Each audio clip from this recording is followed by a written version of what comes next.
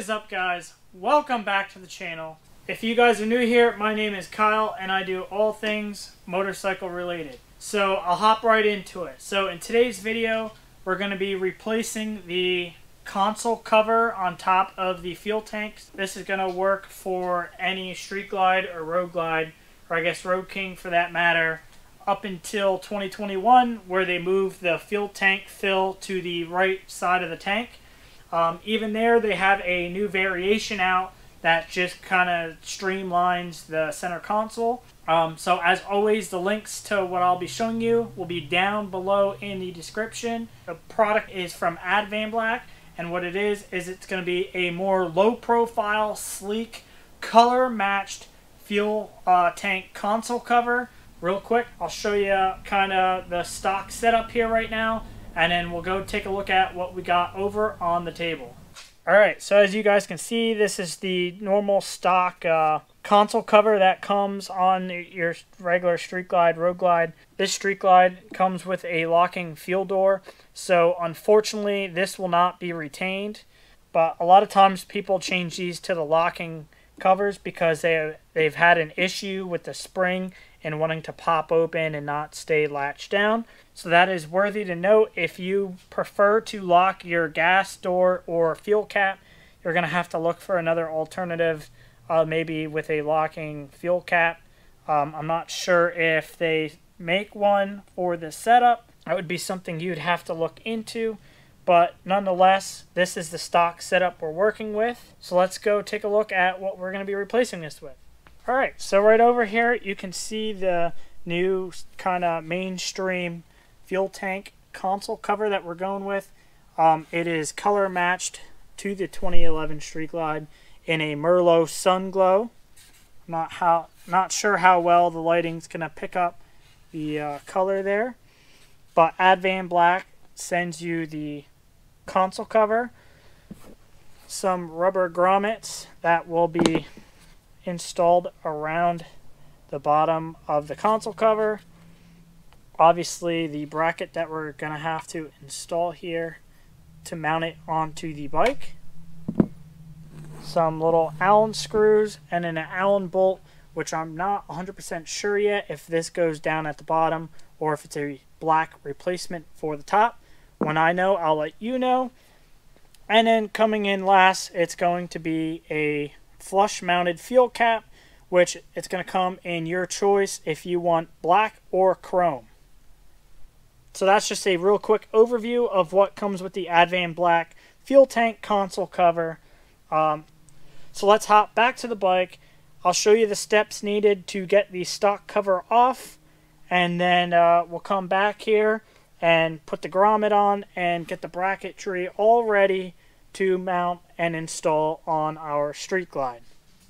Okay, so the first thing that we're going to have to do here is remove the seat, which if you still run the stock setup, it's going to be a Phillips. If not, that's on you.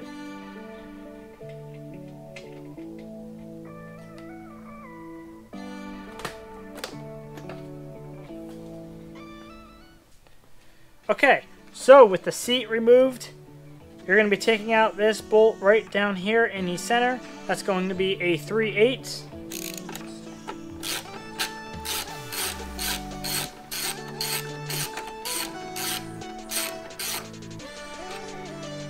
Okay, with that 3/8 bolt out of the way, I'm going to be using a 5/32 T-handle, and there's going to be a Allen bolt right in the front of the console.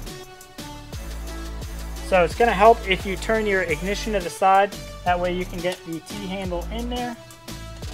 And just be careful when taking out that Allen bolt that you don't drop it. Okay, with both of those screws out, now you're going to have to remove your fuel cap.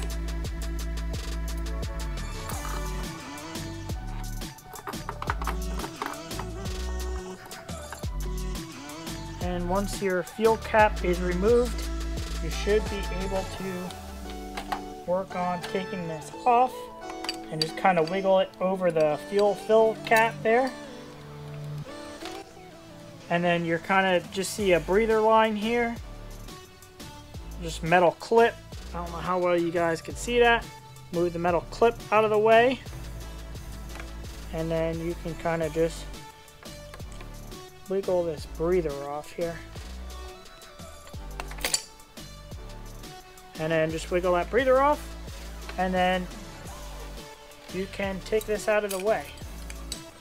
And if you're not ready to throw your other console on right away, my recommendation is reinstall your fuel cap for the time being, because the last thing you want to do is get some kind of foreign object in your fuel tank. So that's my recommendation, because I want to try to clean this off a little bit as well. While it's off, might as well do the extra step and try to keep it clean. So with this off, I'm just going to take a couple minutes here, try to clean this up good. Then I'll meet you back over there at the table so we can install that rubber gasket on the bottom of our new console cover, as well as prep it for the bracket. So I'm just going to work on getting this rubber around the edges. It is worth noting that I did let the rubber lay out for a couple days just to kind of get some straightness back into it. And if I was to bet on this project, I would bet that this is probably going to be the most pain in the ass part of the project. Rubber is not the easiest thing to work with if it's not 65, 70 degrees. But I got the rubber all installed on the tank console. Of course, up top here, it doesn't go all the way. But neither did the stock one, so I'm not too concerned. So installing this bracket, we're just going to use the two holes that are there and the two little screws that they provided. Once I got that on, using a 3mm Allen, I'm going to tighten those up. You don't want to go too tight just because it's plastic. So at this point, we are ready to carry this over and throw it on the bike. Alright, so to install this, I got the gas cap back out. I'm just going to try to set this down, line it up the best that I can. Make sure all the vent lines and wire harness aren't showing. This kind of needs some forcible contact down here to get this bolt started, and I can see the tops lined up, the fuel fills lined up. So I'm going to go ahead and throw the fuel cap in to help hold the console in place.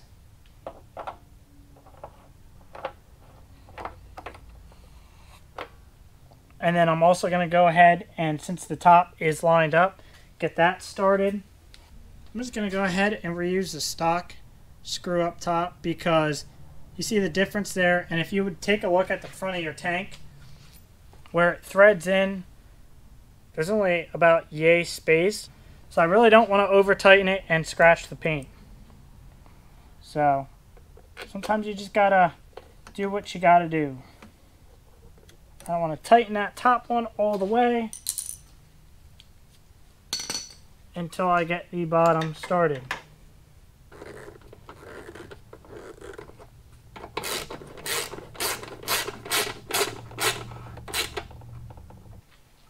Another thing is, I did have to take this black plastic piece that kind of laid down there. These two notches were kind of getting in the way of the new bracket. So that is worth noting. Alright, so this actually took way longer than it should have, because things just didn't line up right, and the console's still not sitting flush down towards the bottom here. I took it back off to kind of see if I could adjust this bracket at all, which you really couldn't. So overall, everything's put back together. Like I said, I just reused the stock screw for the top of the console cover. But overall, I don't know if I'm a fan, if I would recommend this to you guys. As you guys know, I'm totally transparent. And this is one of those mods that looks really good. It's relatively cheap, coming in $200 to $300, I believe. But I don't know if it's worth it, frankly, because If you've had your bike for any period of time, you kind of get your wear lines on the fuel tank, and because this is more mainstream, low profile, you can see where it's rubbed. I'm sure if you took your bike to a good detail person, they would be able to fix that. Kind of just know that you're going to see the scars a little bit more than if you get a brand new bike and do it right away. But nonetheless, this is all on. So one other thing is this vent line that we disconnected earlier.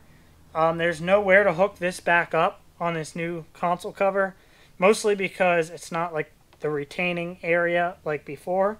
So this we can just kind of, there's a zip tie down here. Yeah, I'm going to have to cut that zip tie and get this vent tube out of here. Alright, so now I got that zip tie replaced down there. Now I can throw the seat on and just kind of wipe everything off, and I'll catch back up with you guys. Alrighty guys, so I just got done wiping this all off. So I'll be able to kind of get a good look at it there. Like I was saying earlier, it's a lot more low profile, mainstream. When I did put the seat back on, it did kind of bring that down flush. As you can see there, looks pretty good.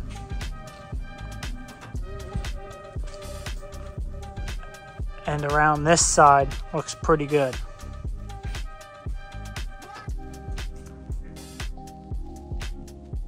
But like I was saying earlier, you could see where the old tank console kind of came down on both sides there. So that's unfortunate.